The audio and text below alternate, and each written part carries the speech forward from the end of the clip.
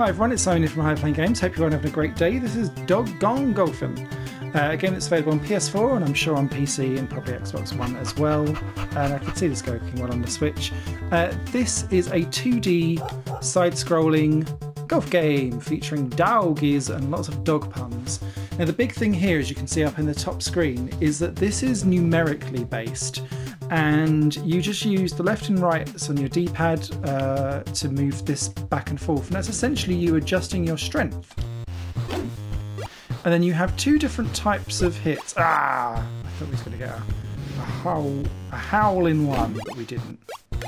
We'll get a barky instead. It's a little birdie. Cue those puns. Yeah, so what happens with this game is, because you're smacking an ice puck rather than... Yeah! You're smacking an ice puck, which means that it's going to bounce off of the terrain, as you can see in all of this. So, because nothing's getting air, the air is being given to the puck by the terrain. So you've got two different shots, and one gives slightly more bounce and angst than the other.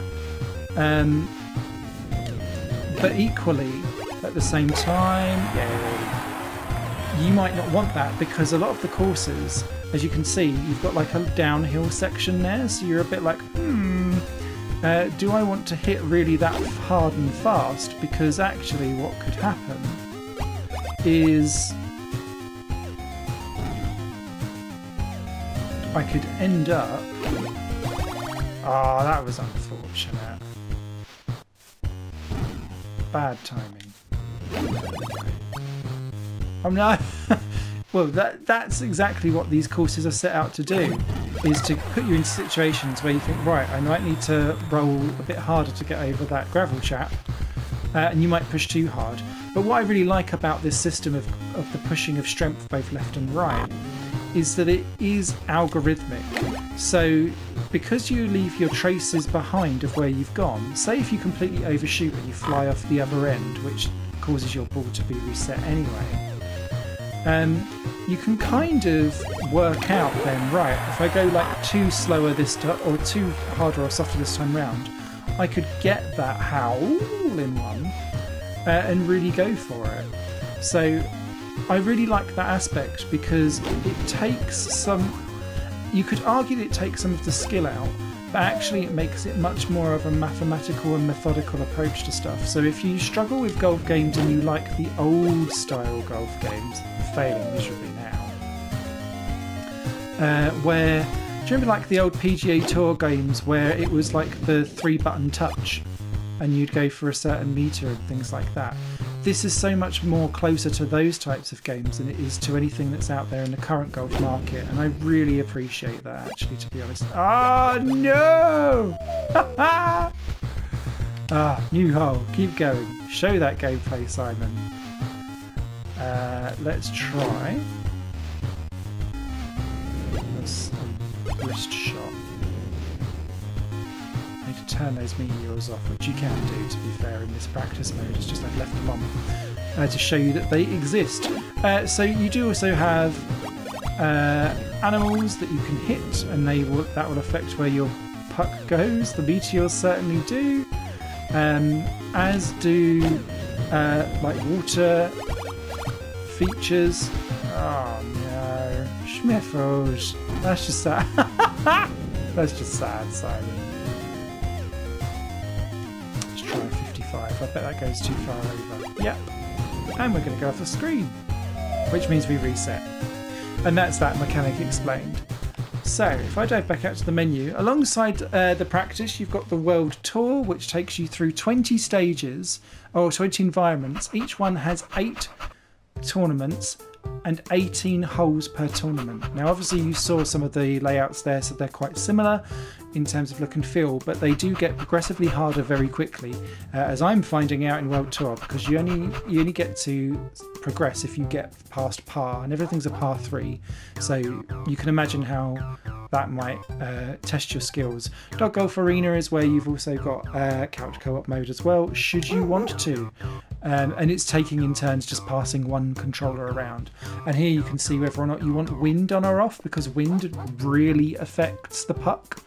And I didn't notice that wind was even a thing in this game until like 4 courses in. I was like, that's why I can't quite get it. So I really commend the game for that. You can also turn boulders on and off, and you can play versus, as you can see, a 5-tiered computer. So if you just actually want to go up against someone in a proper traditional golf game, you can do that. Now, I'm really enjoying this game. There's a couple of weird things though that kind of make me go, and I will dive into World Tour mode to explain. Actually, no, I won't. I will go into my results to show.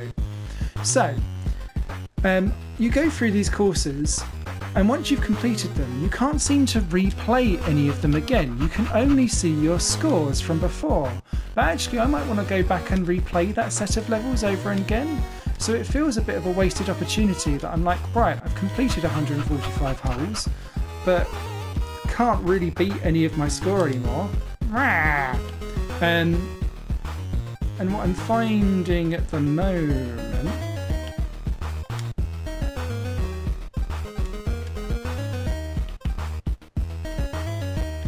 is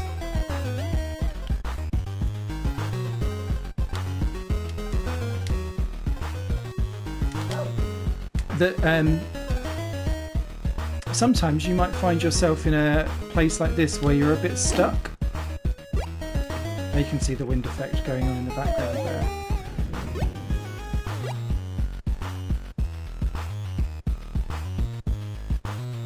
And I am 30 shots in this game, but I can't reset my whole level from the beginning, which means that what I'm going to have to do is go all the way to the end and fail on the other 18 holes, and then have to try and do it all again. And it's because, for whatever reason, I just have not been able to get past this hole.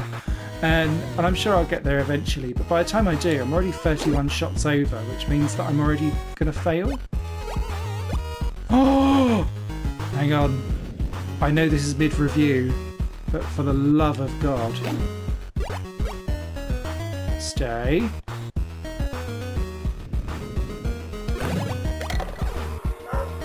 Hey!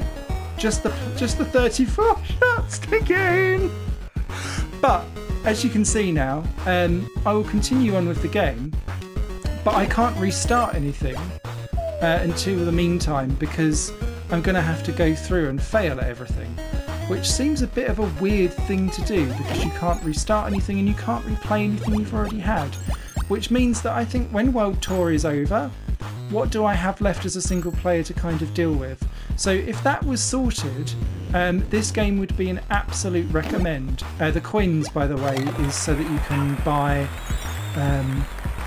customised pucks in the menu in the shop.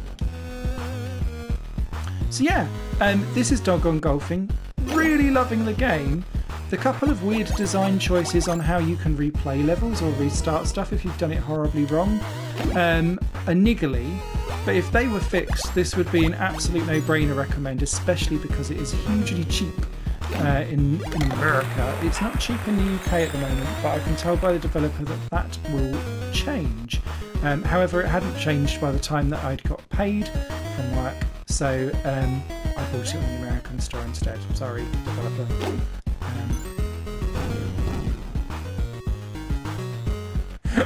And as if the fate of God was coming down on me, I think I'll wrap it up there.